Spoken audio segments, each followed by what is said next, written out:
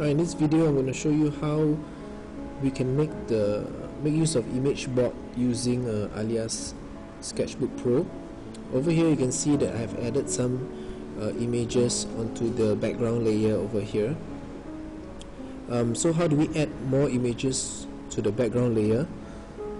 All we need to do is go to the function File, Add Image, select the image that you want. Okay, you can actually change the view to thumbnail view, so you can have better view. Add the image that you want, open. You can scale the image down like this, okay, or you can rotate it this if you want. Or you can move it. Okay, so I'll move it here and scale it down to size like this.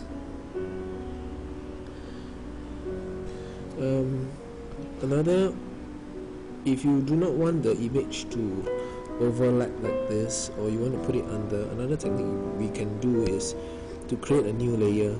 So press and hold your stylus onto the background layer and add a new layer.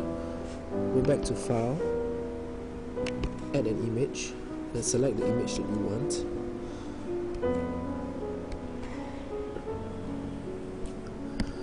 Okay, and you can move it over here.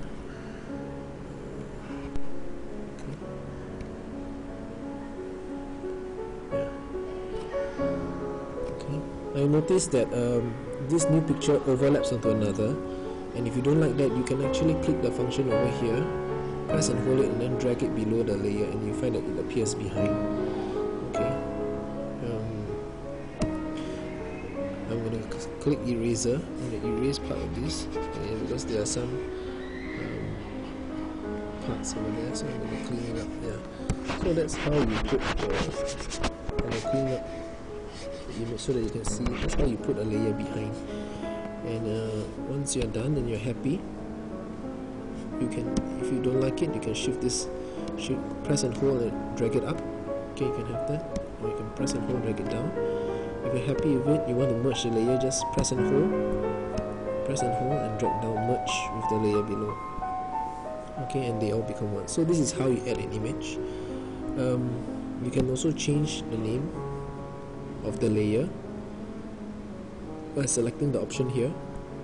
Okay, press clear, and right in you can say I shall call this image board. Okay,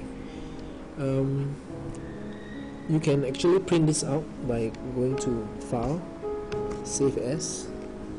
You can save it as a JPEG file. By selecting here, you can save it as a JPEG file, changing the name.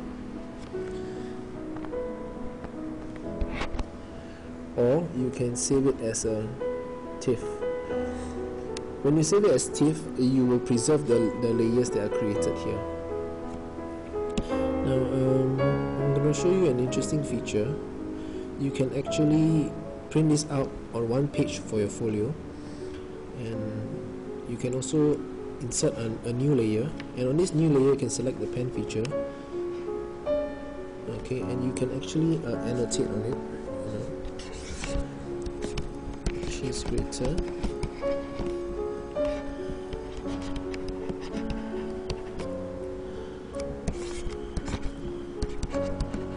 juicer,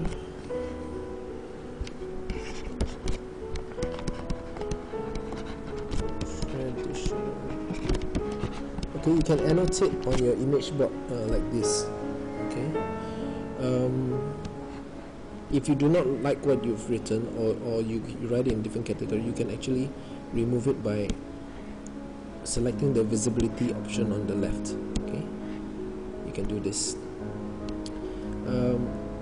What I want to show you really in this video is how you can make the background image board to fade away. So you select your image board layer, and over here, this option here is the opacity. So you can adjust the opacity of the layer, reduce it to say about 50%. It actually fades off.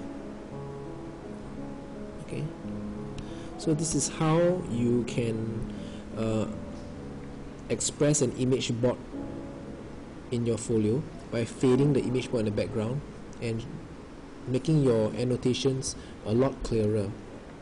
So I hope to see more of these type of annotations in your folio, that you make use of image boards and show how image boards can be annotated by making use of the tablet PCs given to you. I hope you've enjoyed the video and you've learned something.